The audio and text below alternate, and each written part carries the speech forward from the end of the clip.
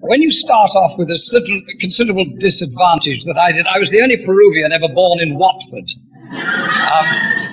I must explain why. My father came from Peru and my mother was extremely surprised because the Essex family that my mother came from had never actually met a Peruvian.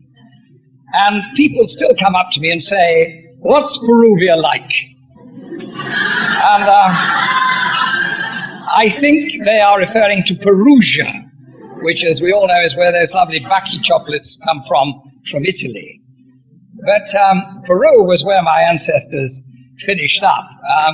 I'm actually the scion, or a long way down, from a Jewish gunsmith who was languishing in a dungeon in Sevilla when Pizarro turned up and said, either you get cooked next week or you come to Peru with me. I need a gunsmith. And that is where the whole rather strange legend of Pizarro having chosen his 184 conquistadores from jailbirds comes from.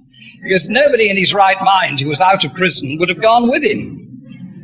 Because Pizarro was offering them literally the same as a trip to the moon.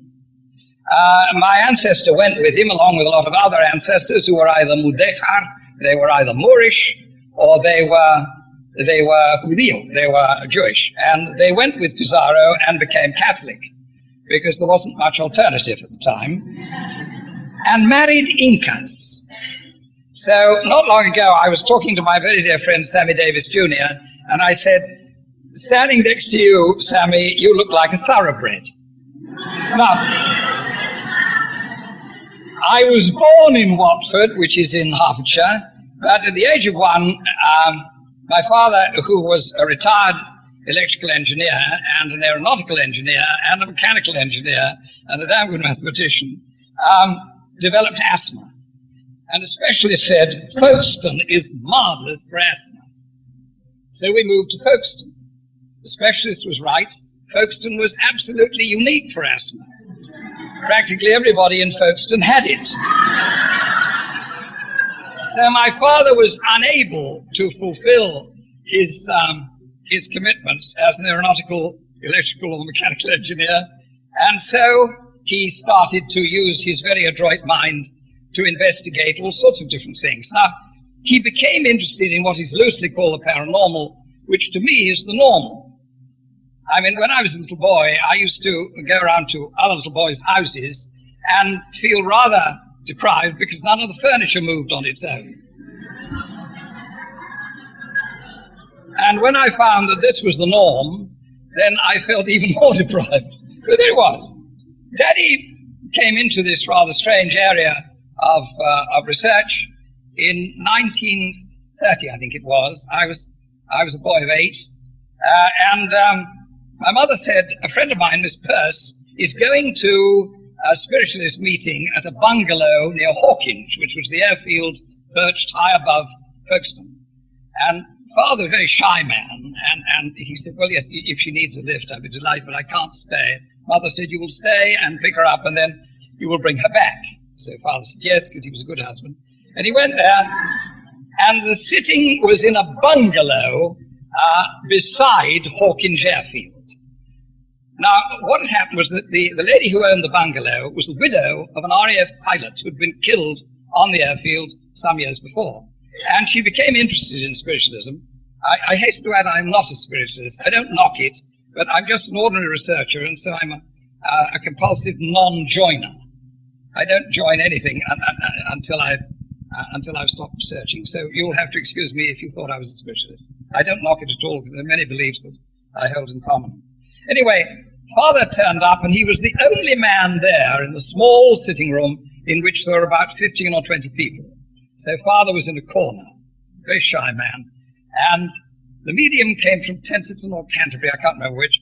She was a middle-aged lady, and she gave 1 or 2 messages to various members, which, as is usual with this type of message, sounded very banal, and Father thought, well, very interesting, but not very convincing. And suddenly she swung over and said, "I'd like to come to you, sir," and at the end of the room. And all the ladies turned around.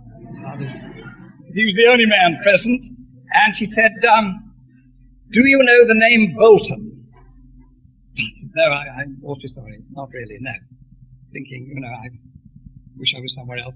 And she said, there's a young lady here called Bolton, I think. He said, no, I've never actually met a young lady called Bolton. He said, wait a minute, no, the young lady's saying, she's not called Bolton, the town that you met in is called Bolton, and she wants to thank you for what you did for her. So all the ladies turned around in Bolton. And Father had shrunk right down in the chair, and he said, well, I honestly don't remember even going to Bolton, let alone doing anything for a young lady that you should be grateful for. So she said, wait a minute. The young lady, she said, are you a theatrical, sir? And my father said, no, I'm an aeronautical engineer. I'm an engineer. I said, oh, she's showing me a theatre, stage. How very strange. Oh, wait a minute. She said, this will convince you that there isn't a play or a show going on that stage in Bolton, but you are a very young person when you met her, and there's an auction going on the stage. And my father said, oh my God, I do remember. And he came back that evening, and the next morning he got us together, my elder brother and myself. My brother's 6 years older than I am. I was about 8, and he was about 14. And he said to my mother, now Florence, when I was a very young man, I was only about 18, I was at the London School of Electromagnetism at Faraday House, remember it? And he said, another South American student and myself, who was also an electrical engineer, fell in love with a young actress. And she went on tour during the summer vac, and we played about 4 or 5 dates. We were just working as sort of walk-ons and helping the scenery, and the whole thing folded in Bolton. And the manager ran off with the money. Well, in those days, no equity or anything like that, so the whole cast was stranded. And Father had the bright idea of going to the local newspaper and saying, would you put in an advert for Nouch, because we are stranded, saying there will be an auction on the stage, this little theatre in Bolton, of all the properties to do with this show, scenery and costumes, the skips, everything, props and what have you. And that night, my father and his friend cabled their guardian, Mrs. Sothery, in London, and asked for 5 golden sovereigns each to be collected the next day at the post office in Bolton, which they did. You try doing it today. And they then went to the stage manager and they said, look, we're going back to London because we're a bit shy. Here is an envelope with 5 golden sovereigns for this young lady to get her back to London and keep her going for a week or two. We're going now. Here's £half-a-crown, which was a lot of money in those days. Will you buy back all her personal props and put them in her personal skip and see that it gets loaded on the train? And they went down and got on the train and never heard hide nor hair of the young lady afterwards, until this rather strange message that my father got. Now, had it been any other sort of message or something that he was thinking of, then it wouldn't have intrigued him so much, but it sparked off this train of thought, and he started to research the paranormal. Well, we met all the phonies and the charlatans and the self-deluded, but blessedly, because my brother and I were included as my father's guinea pigs, we also met the genuine. And I will always be eternally grateful to my mother and father for allowing me in on the ground floor of what was to be the most exciting part of my entire life. Not the least because I didn't speak until I was 16. I suffered from the most appalling stammer, one of those type stammers. And I was finally cured by a speech trainer and 2 psychic healers who finally got me a voice, which was pretty exciting, and I've never bloody stopped talking since. Right? Here we are. Now, my father had a very interesting experience when he was a young man. I wrote about it in a book. It's always struck me as an interesting one. When he was a youngster of about 20, they used to have in those days, we're talking about the turn of the century, they used to have weekend house parties. And his whole guardian's household, with about 40 young students from all over the world, used to go down to Hayling Island and take over a big house in Hayling Island for about a month. It was an old house, had been built in the 18th century. And one evening in the summer, very beautiful night, full moon and everything, there were about 40 or 50 of these youngsters there having a high old time. They were only drinking punch, that type of thing, when one of the girls screamed because in the moonlight she'd seen this very frightening face, very white face, looking in through the window. So all the bright young men who couldn't wait to show off their macho manhood leapt into the garden to find out who the intruder was. Now, as I say, it was very bright moonlight. My father was one of these bright young men. And they searched the garden, and eventually this very thin, father described him as exceptionally thin, figure burst out of the bushes and made across the tennis court, pursued and hallooed by these very athletic young men who were really showing off to the pretty girls. When he got to the center of the tennis court, they surrounded him and started to move in on him with, as my father said, considerable reluctance because of his almost skeletal thinness and the extraordinarily white, cavernous face that he had, this very emaciated face with his glowing eyes. None of them really wanted to touch him at all. And just as they were about to finally make the final dive, he vanished. And so in a rather subdued mood, they all went back to join the rest of the house party, which then they said, oh, well, that was an intruder out of girls, etc., etc. But it was a very subdued house party. My father had never really forgotten that. So he had already had a rather interesting experience. To go back to Folkestone, Folkestone had a small spiritualist church, which was on the Savoy Hill, I think they called it. And so most of our test cases came from the mediums who were booked for the little church there. And Father, in order to repay the church for its kindness in providing so many test cases, made for them in his garage, he was a very fine craftsman, the very large altar rail, which I understand is still there now that the church has moved to the Bale. And I believe that's still there. So I wonder how many mediums have actually lent on this very splendid oak altar rail that my father built now. Mother was marvelous. She was a very practical lady, an Essex girl from the Dawkins family. And although Father was completely detached when he was engaged in research, he could be a very emotional man when he wasn't researching. Mother had that marvelous Essex sense of humor. And she didn't like the charlatans at all, obviously. She was very kind with the self-deluded. But I remember one charlatan that we had who looked at Mother, who was then, I suppose, in her late 30s, and said, "War, war." We're talking about 1931 by now. Looking at her, thinking she must have lost somebody in the First World War. And Mother said, her eyes used to go rather small, like peppermint balls, and her mouth looked like a chicken about to lay an egg when she was angry. And I saw this rather strange facial change on her, and I thought, oh, he's in for a bad time. And so she said, "Is that you, Obadiah?"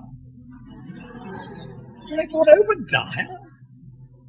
And he said, yes, Flo. Now, my mother's name is Florence, and she loathed the name Flo. She'd answer to Floss, but only to close members of the family, but Flo, no. And her face became even more rigid. And she said, "Yes, it's a miracle to talk to you, Obadiah." I said, "Yes, it is." She said, "Especially as you're a dog." However, to continue with the phonies, because we had an awful lot of them too, before we got to the genuine gold, we got what I would call the regulars at seances. For example, the regulars were Napoleon Bonaparte here, and on one glorious occasion, Napoleon E.C., which was the full extent of Bonaparte's French. And Count von Bismarck, who spoke no German, and on one wonderful occasion, Victoria, Queen Victoria here, and to my absolute delight, followed by Victoria Vagina.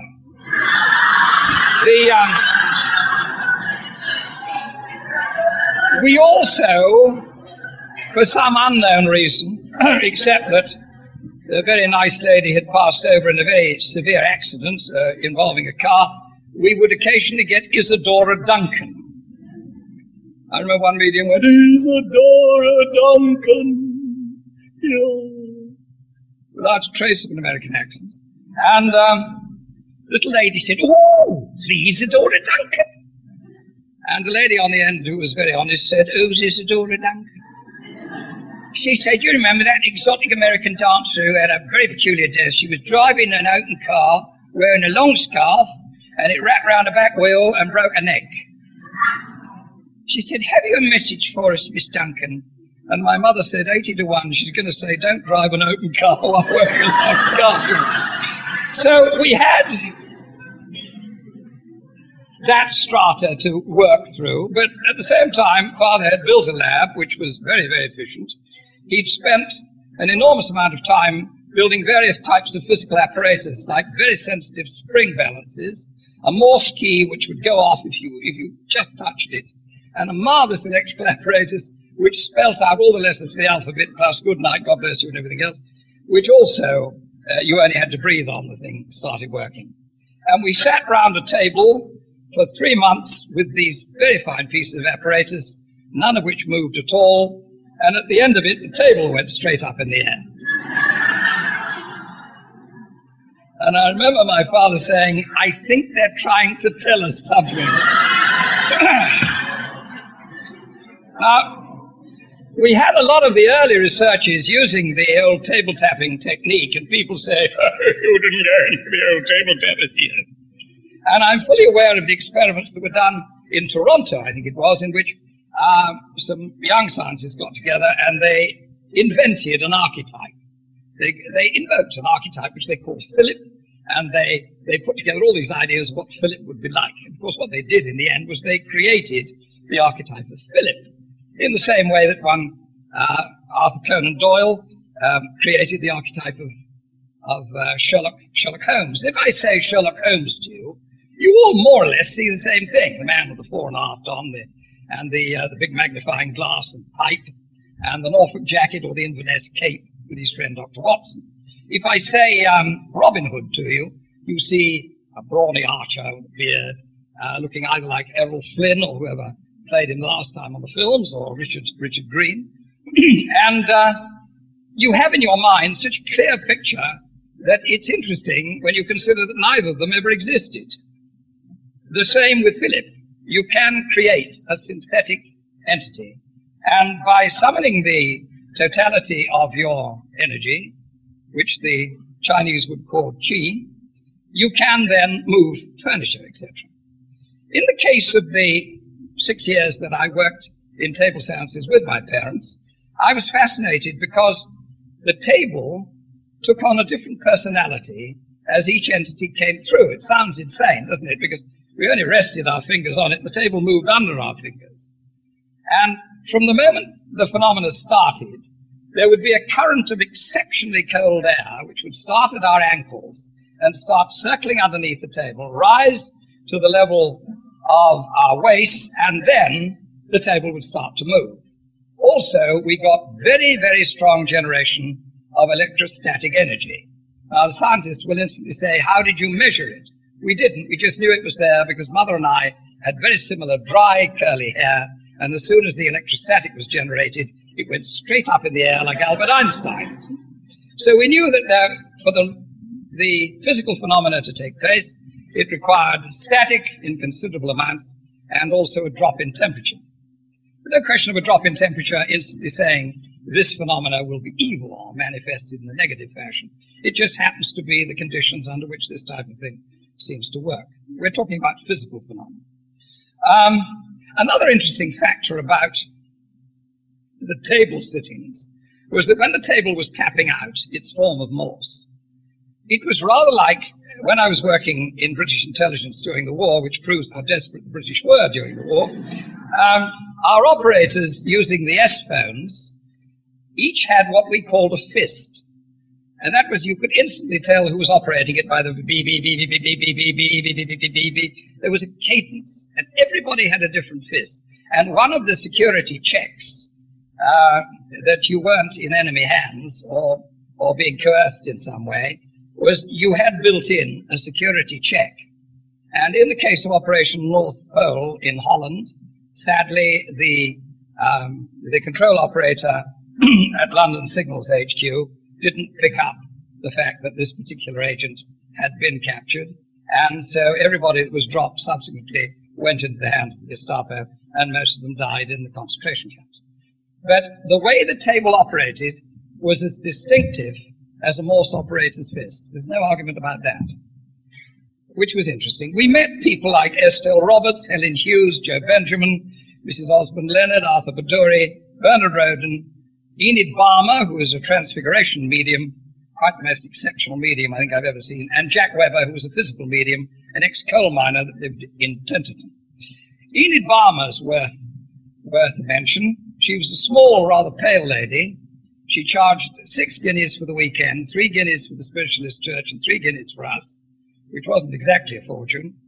Sat on a late summer's afternoon in a big chair in our drawing room, and in full light. We had to draw one part of the curtain so it wasn't blinding. In full light of a late summer afternoon, her face changed into just about everything you could think of. A judge in full court wig, a young girl with red hair, all of whom were recognized. That was extraordinary. There were about 20 of my father's colleagues, all scientists and their wives. And there were 3 cameras operating. My father had a Kodak, one of those flip-flop things that the press used, the old 912. And Michael Thompson, David Thompson, the actor's brother, who lived just up the road from us, was using an Iconta, I think.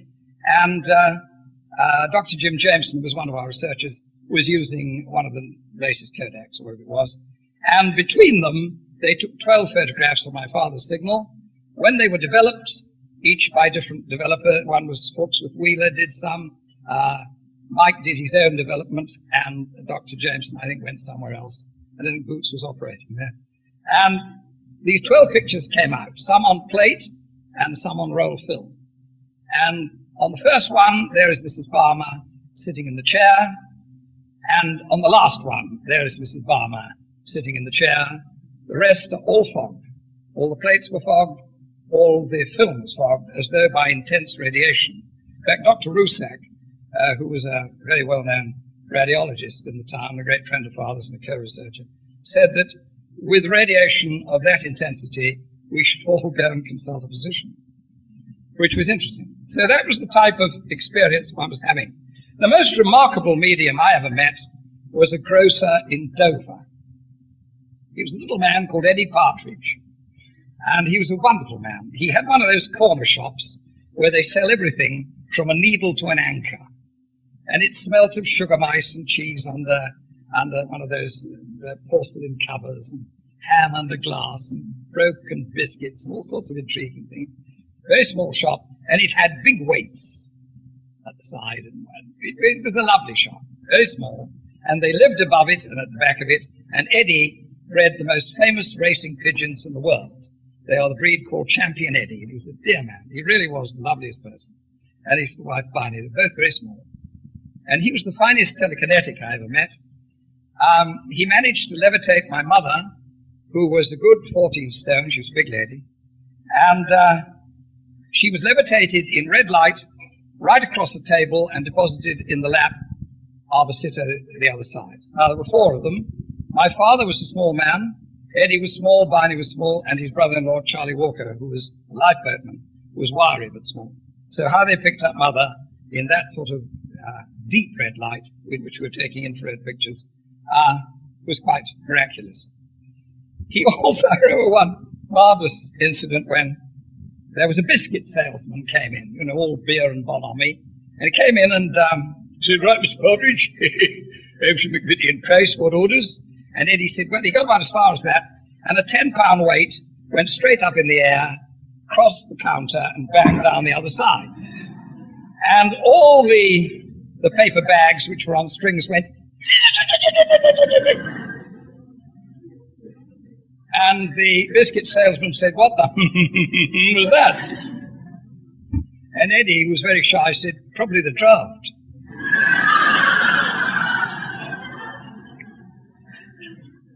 My father was most intrigued with Eddie's healing ability. He was one of those extraordinarily spiritual people who were very practical, down to earth, like a little sparrow.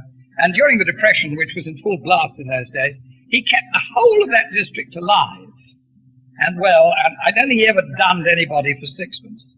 Somehow, he was always able to provide for them, and somehow they got through. And his son became the manager of Boots, and Eddie was illiterate. He could neither read nor write, but he used to do the stock taking, and then he would do all by automatic writing. I wish to God I could. And he'd be talking to you and putting it all down, and then his son would add it up, and within a farthing it was right.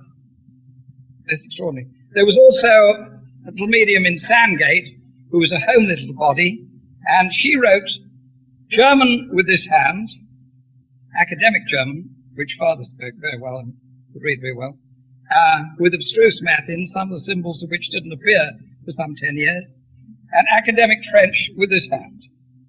Well, she said things like, "Oh no, Felton Fleet, of course you lads, we see a lot of people from Felton Fleet," and talked about Folkestone and gossip and everything.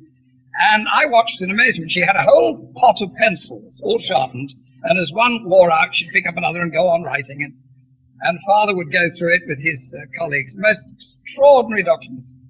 And one was all about abstruse mathematics with German comments on it, and the other was all French academia of some sort. But an extraordinary woman. And she also knew Eddie, of course. The most extraordinary experiences I had with Eddie, there was a girl, I didn't have this experience, but my father told me about it directly afterwards. He came in from Dover, and his face was glowing, and he said, "What I've just seen may have been done by a grocer in Dover," and I mean no disrespect by this, neither did his father. He said, "I think the last time it was done was probably by a carpenter in Nazareth." But what had happened was that the shop bell, which was one of those things on a spring that went tinkle, tinkle, tinkle, tinkle, the door opened, burst open really, and into Eddie's shop came a very pretty young girl of about 13, crying hysterically. Now, she would have been exquisite, but her face was covered in the most god-awful acne rosea, I think they call it. And father thought, "Oh, dreadful shame." And she rushed over to Eddie, because everybody adored Eddie, and she flung herself into his arms and said, "Uncle Eddie," everybody called him Uncle Eddie, "I'm going to chuck myself over the cliff," which of course was Dover, and very probable she was too. And Eddie said, "No, you won't. You'll be all right, you'll be all right," and comforted her.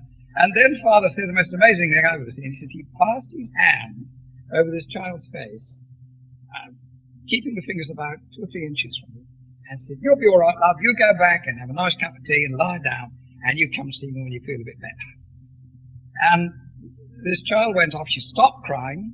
She went back home, and they were still talking, because they did an awful lot of research together. She came back. She danced into the shop.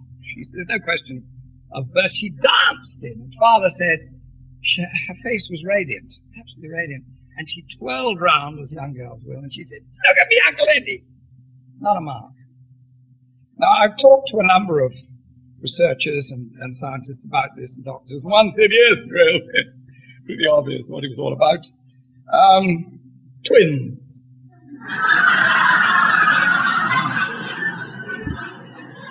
Interesting theory. One with acne and the other without. Identical twins, of course. Unfortunately, she was an only child, so that theory went up the wall. Next one was more interesting. This time it was a very interesting man. He was a great friend of mine, since passed over. He was a physician, a very good one. He was Catholic, and he said, "It is possible, Michael," he said, "Catholics very often come up with the experience of hysterical stigmata." He said, you get contemplative orders of monks and nuns, Father Pierre being one of the most famous, who will manifest the wounds of Christ in ecstasy. And this is referred to in medicine as hysterical stigmata. I said, what about hysterical acne? He said, no, I've never heard of that. I said, no, well, I've had acne as a young boy, and there's no question about it. It is an appalling thing for a youngster to have, and at the same time, I don't think there's any way, no matter how rapidly it was healed, in which it wouldn't leave a mark. Now, I've talked to a lot of physicians about this, and they all came up with the same answer. Yes, we agree that's so. So what had been witnessed, and I don't want to offend anybody's religious sensitivity here, was a miracle of some sort. I can't possibly explain it, neither could my father. The experience I had with Eddie, which I've never forgotten, was just before the war, the outbreak of war in 1939. Like a lot of 17-year-olds, I was a bit apprehensive. There was that feeling of tension in the air. We all knew it was coming because of the Spanish Civil War had been rehearsed. And Father twigged that I was feeling rather nervous about it, and so he took me to see Eddie, and Eddie picked it up immediately, and he said, I'll tell you what, when I've shut the shop, I want you to come along, and we'll go into the country, the Weald of Kent. It was a lovely late summer night, and again moonlight, intermittent cloud, about 6/10 cloud, and sure enough, we went into the Weald in Father's car, stopped about 10 miles outside Dover, went into a dell, and in the dell was a wood, quite a big wood. And in the center of the wood, which was full of bracken, very much like this particular summer, been a good summer, 39, produced a lot of bracken. And oddly enough, as we walked through in the moonlight, Eddie in the front, myself in the middle, my father on the end, we didn't seem to be making much noise going through the drying bracken, which was odd. There were no twigs cracking underneath or anything. Total feeling of peace. We got to the center of the wood. It was a clearing, 4 or 5 times the size of this room, this hall. And Eddie stood in the center of it. I can see him now. He turned round, and the moon came out from behind a cloud, shining on him, and his face was smiling and full of light. And he went. And then he made a sound. I can only describe it as a very quiet sound, halfway between a whistle and a word. And every bird, beast, rabbit, weasel, stoat, rat, anything, mouse, whatever, that jumped or crawled or hopped or flew or cawed or chirruped or answered him in one tremendous shout of welcome. It was as though Pan himself had entered the wood. And then he turned to me and he said, you see, and I can be frightened of, Michael. And I was crying, and I turned around, my father was crying. I've never forgotten it. It was a moment of pure magic. To get to war experiences in which the paranormal played a part, or as I think of it, the normal, I actually had a near-death experience about 500 yards from here. I was an RAF cadet, aircrew cadet. I'd only finally managed to get in after 14 months trying when I was arrested as a deserter, which was interesting as I hadn't been in yet. And my name was outside the theatre in which I was finally reduced to playing in the theatre until I became an actor. When the sergeant came in and said, Mr. Michael Bentine, I said, yes. He said, you're 65 days adrift. Take your sword for it, you might do yourself a mischief. We were playing in Shakespeare at the time, and I was in a doublet and hose. And Robert Atkins, who was my producer, said, your man, he's trying to get into the RAF, not trying to get out of it. I got my orders, sir. This young man, he did it. And they took me away in my doublet and hose. It's all true. I claim to be the first British serviceman to appear in a doublet and hose on a defaulters parade for 300 years. And I was behind the cell bars, and I was feeling a bit miffed, and I suddenly said, "Yo no hablé una palabra de inglés, solamente castellano." Mr. Percy, what did you say? I said, I don't speak English, I only speak Castilian Spanish, which is dead lie, really. He said, you're bluffing. I said, no, I'm a Peruvian subject as well as being British subject. I said, if you've got some papers there, presumably you have, by some miracle, my last application, the 14th, was accepted, and nobody bothered to tell me. So you looked at it, you said, "Oh, God, Freddie really is a bloody wog." So when I finally got into the RAF, I was extremely enthusiastic about coming here for my aircrew training. And right in the middle of it, when things were going terribly well, we were lined up because we were going to be sent. We'd been off to ITW, and then we came back again, off to EFTS and came back again, and we were going to be shipped to Canada. We knew that because we were issued with tropical kit. If you went to Rhodesia or South Africa, they issued you with Arctic kit to fool the Hun. And we were the last 3 aircrew cadets on the end of the flight. And I saw this medical orderly change the bottles of serum. This was ATT, the booster injection. We already had the others some months before. This was the booster. We're going overseas. Anti-tetanus, anti-typhoid, anti-paratyphoid, anti-typhus. And we, as I say, were the last 3. And we were banged in this arm, banged in that arm. 6 hours later, one of us was dead, one of us was paralyzed, and I was dying.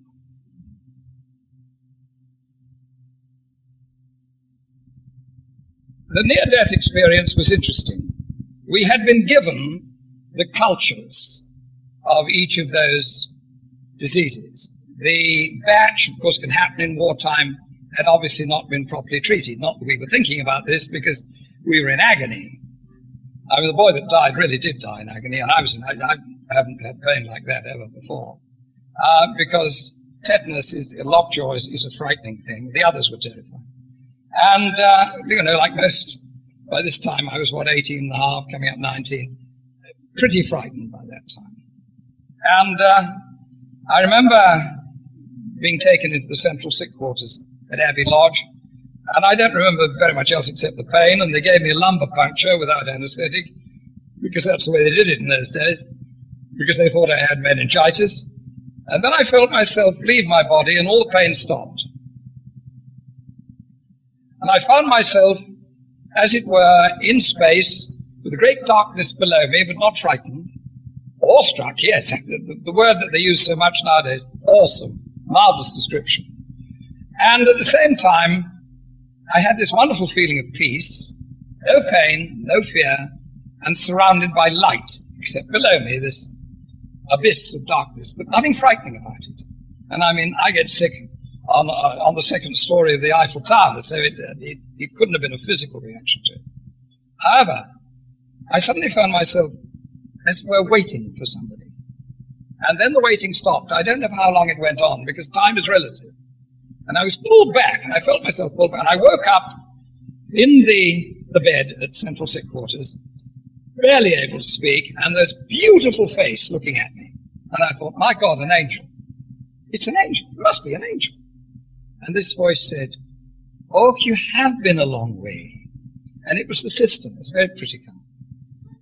And I then heard this sort of argument going on. I was thinking, oh, it was one of ours. I didn't know. And I realized very vaguely, because I couldn't see very well. They came right into vision. They went, oh, you see, they obviously knew that I was back. Came in a very high-ranking padres, because this was a group headquarters of Air Training Command. And they must have been very near to God, because they had a lot of rings on, you see. And the first one, who I presume was the Catholic padre, said, "Feeling better, my son." And the other one said, was obviously the Protestant, said, "Feeling better, laddie?" And I said, "I'm alive. Piss off." I'm quite honest about it, because you don't, when you've been through an experience like that, I was amazed I could speak at all. Then I lapsed into unconsciousness, and there was a terrific fight for about 6 months. At the end of it, they put me in British intelligence, because I was a volunteer. I spoke French and Spanish, so they put me with the Poles.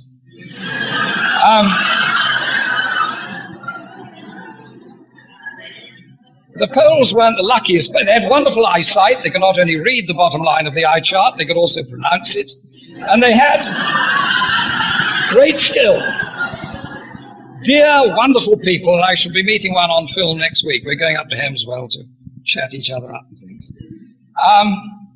When I was with 626 and 12 Squadron at Wickenby, during that appalling winter, 43-44, when we lost something like, I suppose, between 18 and 20,000 personnel in those appalling raids over Germany,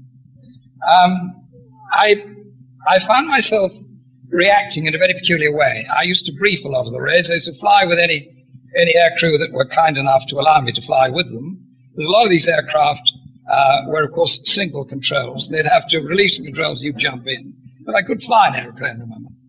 And I had the extraordinary experience of being so close to aircrew, especially when you brief them and have flown with them, of walking into the mess after briefing a raid on, say, Peenemünde or Duisburg. They're all named after fish. Berlin was whitebait, I remember.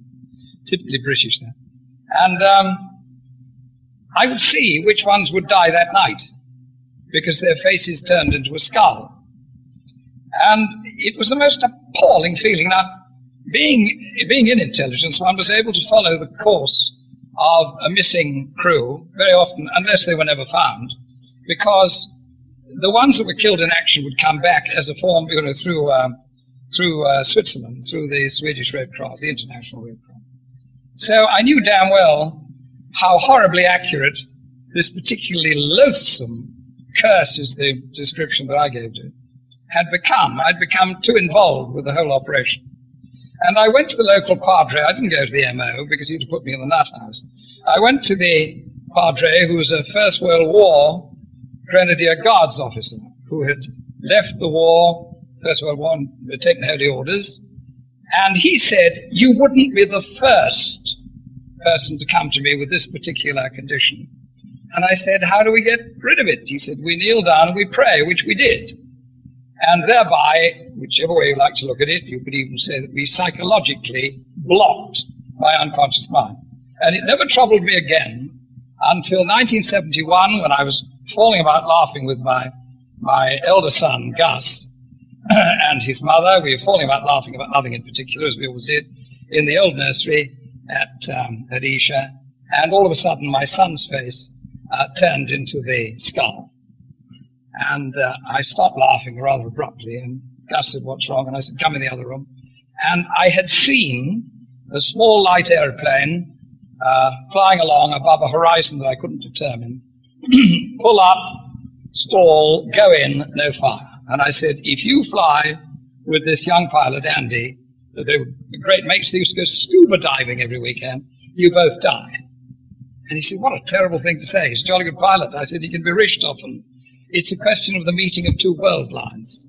If you do that, you die. You have to tell him." And of course, being a young man, he said, "What about the scuba diving?" I said, "No, you do scuba diving. You can do that as much as you like." And I liked Andy, and I knew he was a good pilot. And of course, 12 weeks later, that's what happened. And it was 9.5 weeks before they found him. However, my son manifested to me in the garden within hours of his death, even though his mother was hopeful that he was just missing. And he touched me. I felt him touch me. And he said, "I'm dreadfully sorry, Daddy." It just bent the car. And he said, "It wasn't Andy's fault.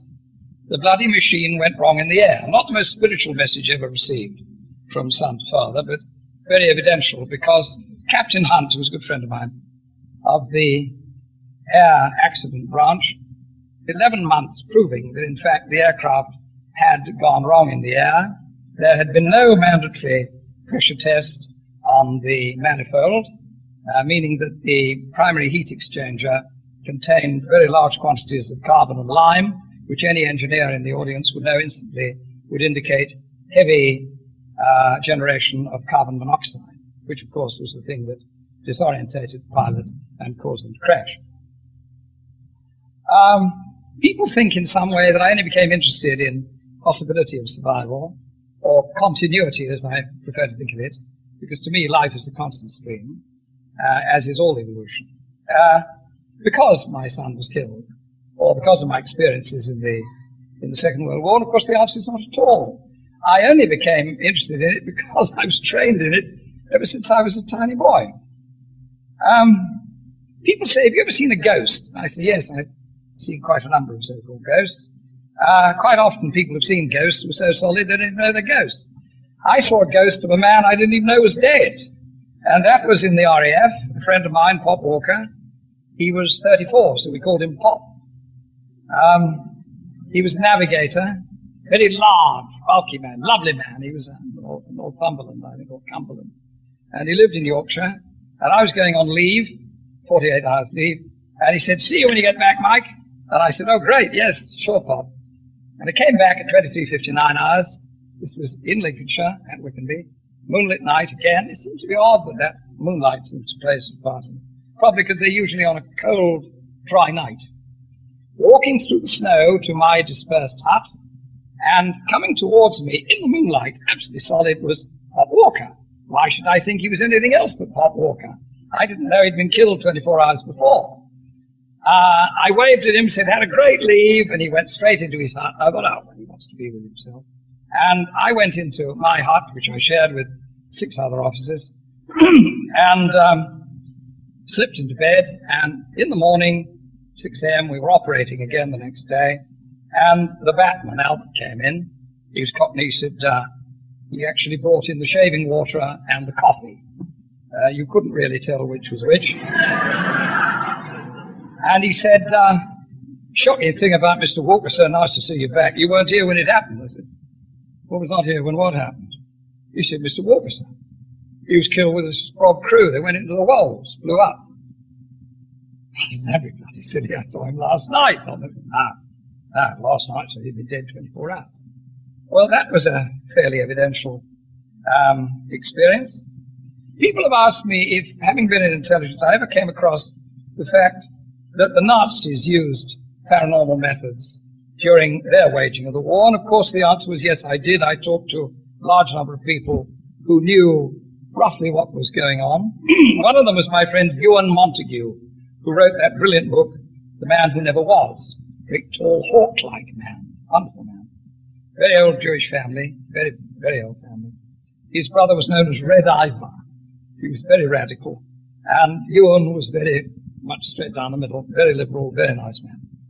And he was assistant to the DNI, Admiral Godfrey. And Admiral Godfrey said within a few weeks of him turning up and joining him, he said, I wonder if you could go out and get me 3 astrologers. So Ewan said, don't you mean 3 astronomers, sir? I said, no, if I want 3 astronomers, I'll ask for them. I want 3 astrologers. I said, surely you don't believe in that nonsense. He said, no, I don't, but Adolf Hitler does.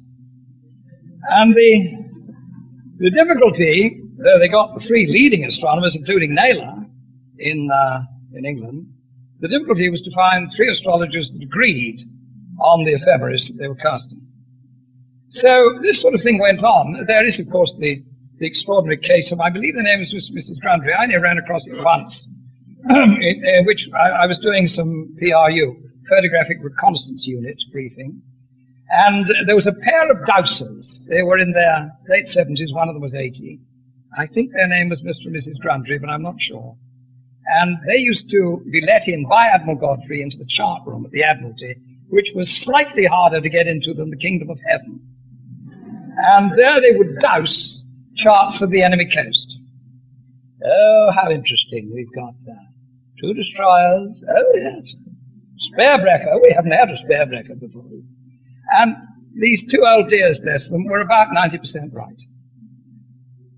Because we didn't send out PRU. I didn't know, actually, at the time that was the source of the information. Or I might have been slightly more reticent in sending out my aircraft. But because they were unarmed, except for their cameras, and they'd come back with the results. And eventually I said, what is the source of the information? And they told me, and I let it drop dead. People say to me, of what earthly use is the paranormal in everyday life?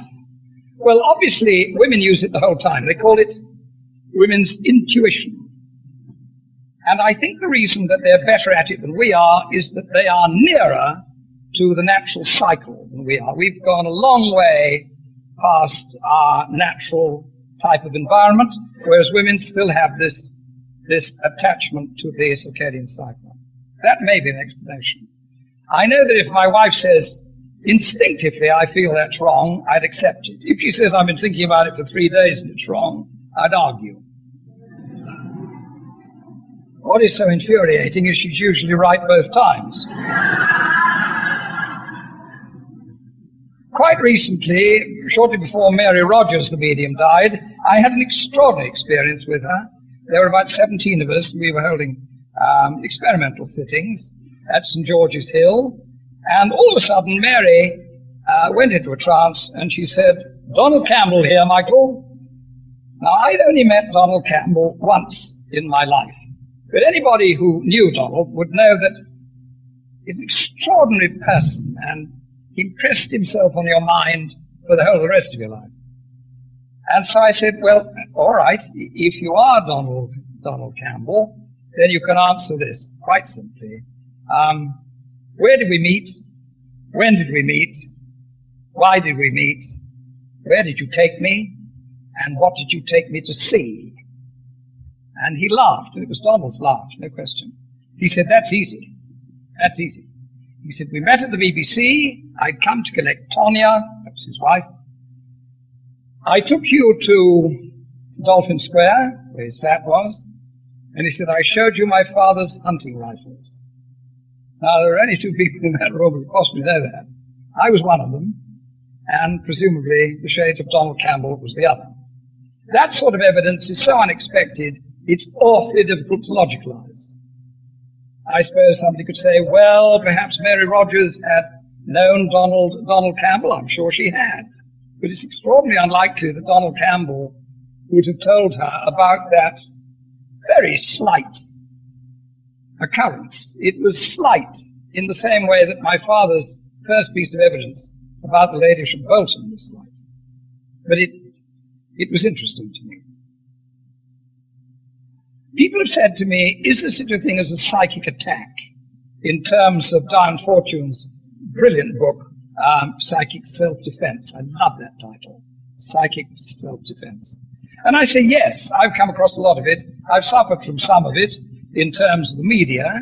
I disagreed with Sir Hugh Carlton Green over certain principles that he was employing in the BBC. And from then on, I did suffer quite a heavy type of psychological attack, which halted my career in the middle of Square World, which you remember with such delight, and I'm so pleased. But he was an odd man, very strange gentleman. During the war, Maxwell Knight, who was the head of MI5, was himself a ritual magician, and he knew Aleister Crowley very well. I discussed this type of thing with Dennis Wheatley, whom I only met once and had a most marvelous evening with many years after the war. And he also felt that such a thing could exist, either as psychological attack by the media, which we saw on Profumo and Stephen Ward, and later on Jeremy Thorpe, which totally ruined their careers and caused Stephen Ward to hang himself. No, to take an overdose, beg your pardon. And I knew Stephen quite well, and he was very interested in the occult, as he called it. The most frightening example of that was only about 10 years ago, I was asked in to help a lady who had been in special forces. She was a calligrapher. She did a lot of our forgery. We used a lot of special documents, Ausweis, this type of thing, that we would equip our agents in MI9 with, and in SOE as well. And this lady had fallen foul of Coven operating near Reading, so much so that a series of unexplained accidents had happened to her. And my wife and I went on a very bright April morning where we'd been for the rededication of the plaque on the north side of the chapel in Wilson Place, which has the names of 46 members of the Women's Motor Transport Corps who died due to enemy action. Actually, they contain the names of such marvelous women whom I'd had the honor of knowing as Violette Sabo and Nur Inyat Khan, who was one of the truly great operatives that we had with SOE. The interesting fact was that this woman, who wasn't of nervous disposition and very tough, was totally terrified. The other interesting fact my wife immediately picked up was that the atmosphere in her very charming Mews flat just off George Street was ice cold. I mean, much colder than the outside atmosphere. And although it was very brightly painted in white, the whole atmosphere was totally oppressive. When I asked her what she was doing about this psychic attack upon her, she opened a cupboard which she had lined with black paper, and on it were dishes with floating compass needles in, which kept turning, and photographs of the people who were, as she believed, attacking her. I did what I could for her. I said, I'm not a specialist for this type of thing. I put her on to people like Dom Robert Petitpierre, who was a friend, and various mediums who helped her. She suffered still various types of attack. This was by now midday. And having convinced myself that in fact she was in some sort of trouble, and was herself a practicing ritual magician, which she hadn't told me, she said she was a dowser. We were driving back, as I say, on a chilly, lovely, bright spring morning, and we got as far as going along the A3, just opposite New Malden, and as I was talking to my wife, I fell asleep at the wheel. But luckily, in the last moment of consciousness, I pulled into the side of the road. Now, there was no question of a blackout, there was no question of a seizure or laryngeal vertigo, the Pythagorean maneuver in which you cough and cut your brain off from oxygen. There was nothing like that. I was just talking, went plunk, out. And she grabbed the wheel and we pulled into the side of the road. And it was about 30 seconds before I really came round. And that, to me, was an example of the sort of power that lies inherently in the type of field that we are investigating. As to its dangers, they're obvious. If you become obsessed with anything, there was a man who became obsessed with eating carrots and died. He was a civil servant who lived somewhere near New Malden. You can become obsessed with anything, but in this area, in which you are literally relaying straight through to the unconscious mind, you have to be very careful how you proceed. And in the new book, which is coming out in the spring, I detail the whole of the techniques by which my father taught me visualization, without it becoming obsessive and then subsequently possessive. I've come across two appalling examples of possession, and I have worked with Dom Robert Petitpierre, the late Dom Robert, who was one of the most exceptional men, like Eddie Partridge. When he died, that really was extraordinary. He was in hospital, and he said to the nurse, quietly, "Excuse me, my dear, would you leave the room? I'm going to die now." And she shot off to get the doctor, and when she came back, he'd gone. Exactly as he said he would. The worst example was Leighton Twigg, a publican in Dover. He had become obsessed with finding out the winner of the 1:30, the 2:30, the 3:30, etc. He was a publican. He didn't drink himself very much. He was very much a Clive Dunn character with rather snails-type moustache and very quiet and rather pedantic.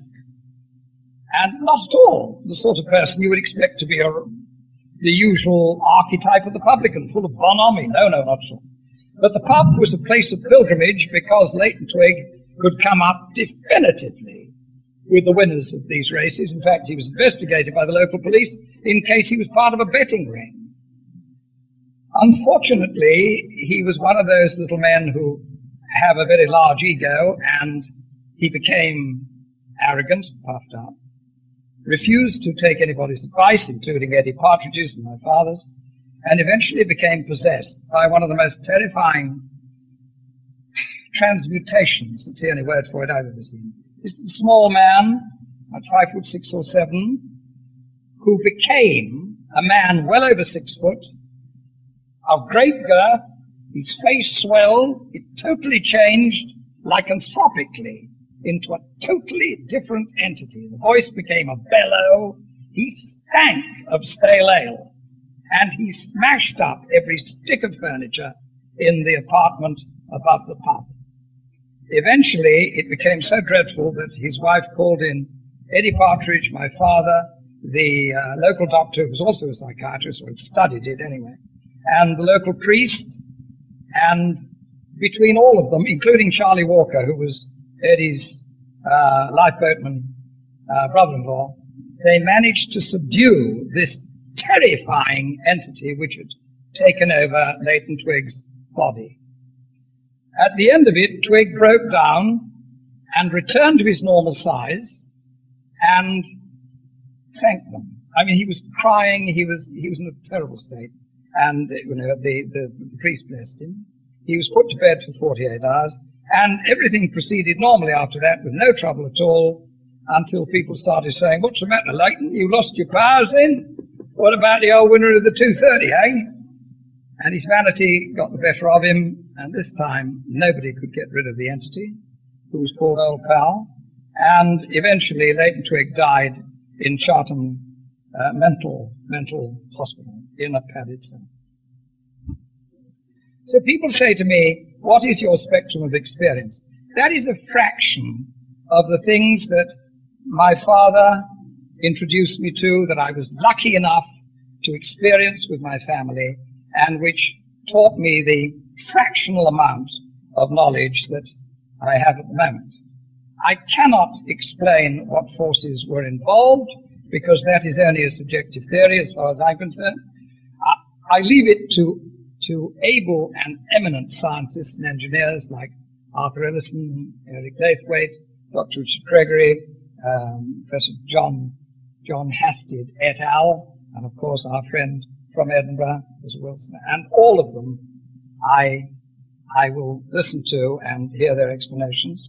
Bill Tiller in America at the Stanford Research Institute, Russell Targ and Harry Putel, and many scientists both here and in the Soviet Union, in France, in Spain, in South America, that I have talked to. Obviously, there's a great awareness going on, thank God. I don't wish to in any way offend anybody's religious susceptibility, because that is an intensely personal thing. I try and keep an open mind. When people say, "What is your religion?" I say, I'm a Judeo-Christian. They say, "What does that mean?" I said, "Well, there's an old saying, roses are red and violets are bluish. If it wasn't for Jesus, we'd all be Jewish." And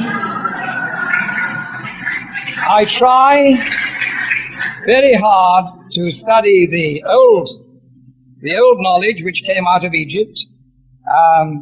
I find the Kabbalah too intricate for me, and I've had some very learned scholars explaining it to me. I'm fascinated by Professor Mandelbrot's brilliant synthesis, the mathematics of chaos, and with my nephew, who's a fine mathematician and a mathematical editor for Oxford University Press, he came down to explain to his idiot uncle how the math worked. It's non-linear, of course, and it's extraordinarily interesting how simple the equations are. Z can be substituted by z squared plus c, the constant. If you plot that into a program for a high-capacity computer, as we've done, you receive images of incredible intricacy which go on up to the capacity of the computer. And we've actually used mainframe computers on it as well. And it's obvious that we are now beginning to crack some of the mysteries of this particular area. In it, as my father said, motive is everything. If you enter this area with the idea of acquiring power, you are going to be desperately hurt. I mean desperately hurt. If you enter it with the idea of using it in order to manipulate others, also you'll be desperately hurt. If you enter it with an open mind, under advisement, and with the help of sensible folk like yourselves, you won't really come to much harm, provided you do it very carefully and never alone. Thank you very much indeed.